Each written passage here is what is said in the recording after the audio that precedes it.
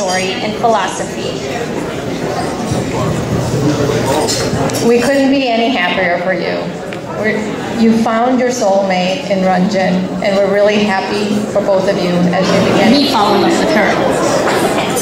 It started in college when we started studying together, and it was basically the same every time.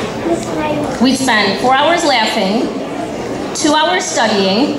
Giga would take a 20-minute power nap.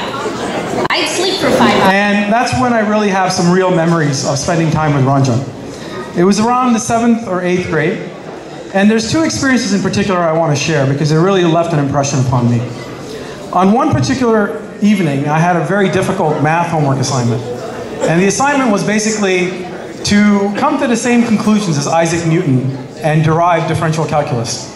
And Ranjan and I spent many hours racking our brains trying to see if we could come to the same conclusions as Newton. Now, needless to say that we failed miserably.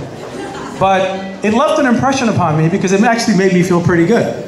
Because here was a college graduate chemical engineer who couldn't derive calculus, and I'm a kid in 7th grade and couldn't figure it out, so I'm probably not that dumb. Now, around the same time, what a nice Desi girl Jiggy is. On the dating front, Giga, despite being smart, wonderful, and fearless, had her challenges in finding Mr. Right. But her wonderful family supported her in that hope as well in many creative ways. And in case you decide to celebrate, I got you a chai latte. Now I want you to take a minute to think about that.